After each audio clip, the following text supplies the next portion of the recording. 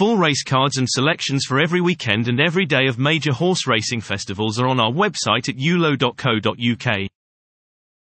After a brilliant opening day of the flat season at Doncaster, where migration stormed through to land the feature, the best of Sunday's action is across the Irish Sea.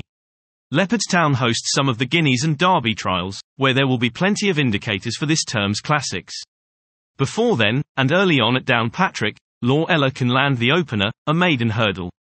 She's already a bumper winner in National Hunt, and it won't be long before she loses the maiden tag over hurdles.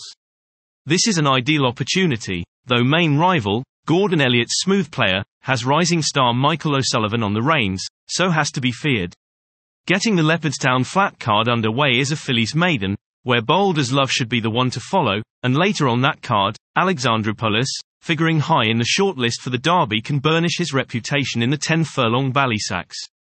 Elsewhere, My Design runs off an attractive mark in the Ulster National at Downpatrick, while Gameret can score in a novice's handicap chase at Ascot. Sunday's Nap, though, lines up in the Group 3 Red Rocks at Leopardstown. Aidan O'Brien holds the key to this Guineas trial with Hans Andersen. Second to stablemate Aesop's Fables in the Group 2 Futurity Stakes at the Curragh last August, this Frankel colt is bred in the purple, and sits on the top table.